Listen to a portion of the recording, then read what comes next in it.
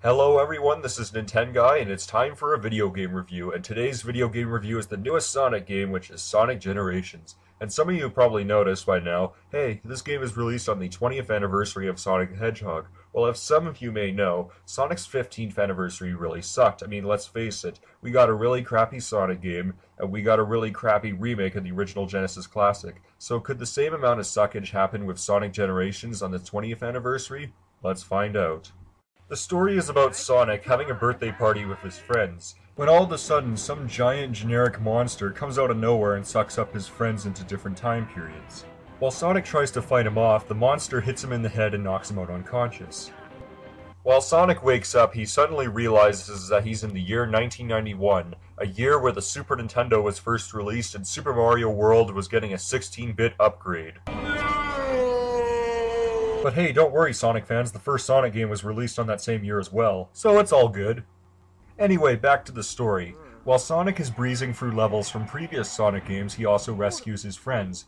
But along his journey, he also stumbles across himself from the past. Yes, he meets classic Sega Genesis Sonic. So classic Sonic and modern Sonic have to work together to relive all their past memories in order to save the day.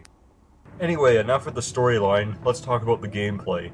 The game itself is split up into two gameplay mechanics, with each character having their own style of gameplay. Each level in the game has their own two different types of levels for each character, the classic Sonic level and the modern Sonic level. However, you can choose which order you'd like to play it, so if you'd like to play the modern Sonic level first before the classic Sonic level, you can do that.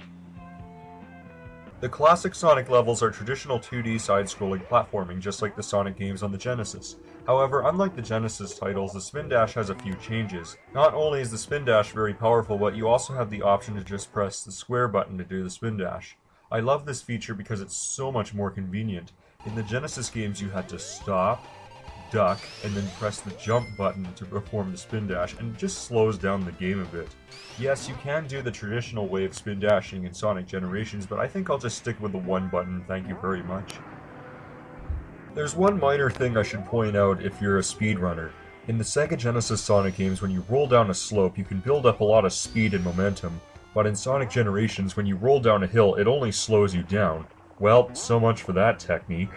But I guess that does explain why the spin dash is so powerful. The second character in the game is Modern Sonic, and this is a fun character to play as if you're trying to perform speedruns. Modern Sonic's gameplay is very similar to the gameplay mechanics in Sonic Colors. However, instead of using wisps to fill up your speed bar, you grab rings to make you run faster. Modern Sonic's levels change from 3D to 2D style of gameplay, and while there's lots of running involved, there's also some platforming parts.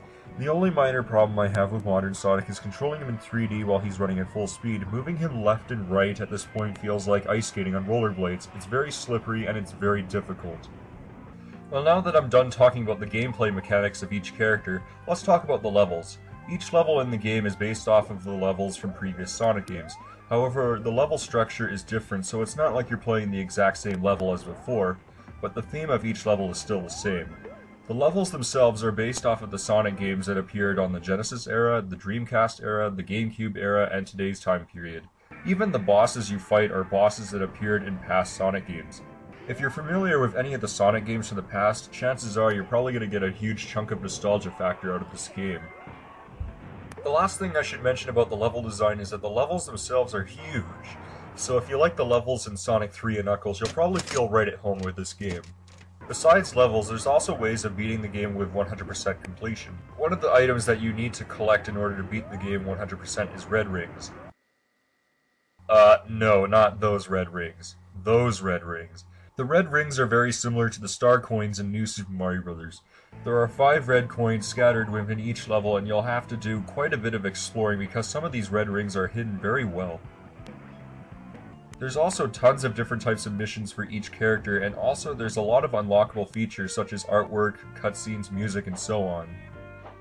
There's also a store that sells upgrades, that's if you have enough credits, but you earn credits by completing levels throughout the game. However, I think the coolest unlockable throughout this entire game has gotta be the Sega Genesis controller. And you're probably wondering to yourself, what the heck does a Sega Genesis controller do? Well, besides being able to hook up to an Atari 2600, an Atari 7800, a ColecoVision, a Commodore 64, a Sega Master System, well, you get the idea.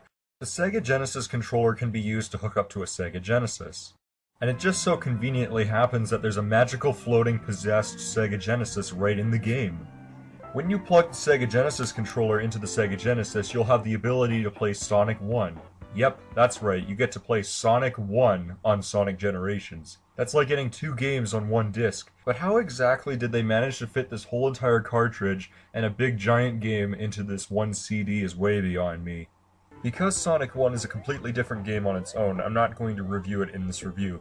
Maybe some other day I'll review Sonic 1, but for the time being, I gotta finish talking about Sonic Generations. One last thing I have to say about the Sega Genesis and Sonic Generations is that it's not like a real Sega Genesis where you can take out a cartridge and replace it with a different game. The only Genesis game you can play is Sonic 1, which makes sense because Sega wanted to introduce the first Sonic game to the audience that is new to Sonic games. But damn, even if you could play different types of Sega Genesis games on Sonic Generations, I would have loved to play RoboCop vs. Terminator on my copy of Sonic Generations. Now let's talk about the time trial modes. There's regular time trial mode where you have to beat any level you want as fast as possible, and you get to upload your high score to the online leaderboards. There's also 30-second time trial mode where you have to try and run the farthest amount of distance within the 30-second time limit.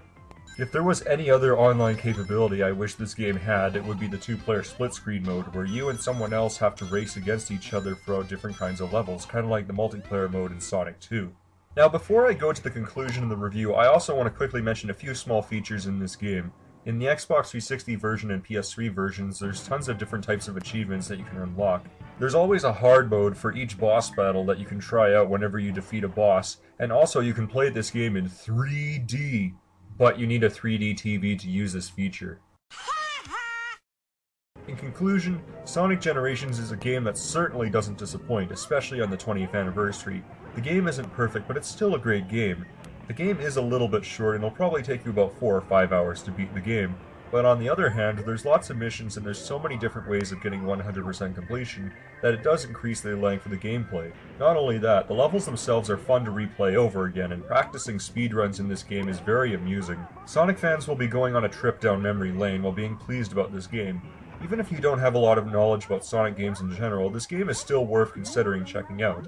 I'm pretty sure there's a free demo of the game on the Xbox Live Marketplace, so you can check it out and see if the game is any good or not. Now, before I give this game my rating out of 10, I just want to close off this review by saying, thanks for watching, this is Nintenguy saying take care, see you later, and here's the rating.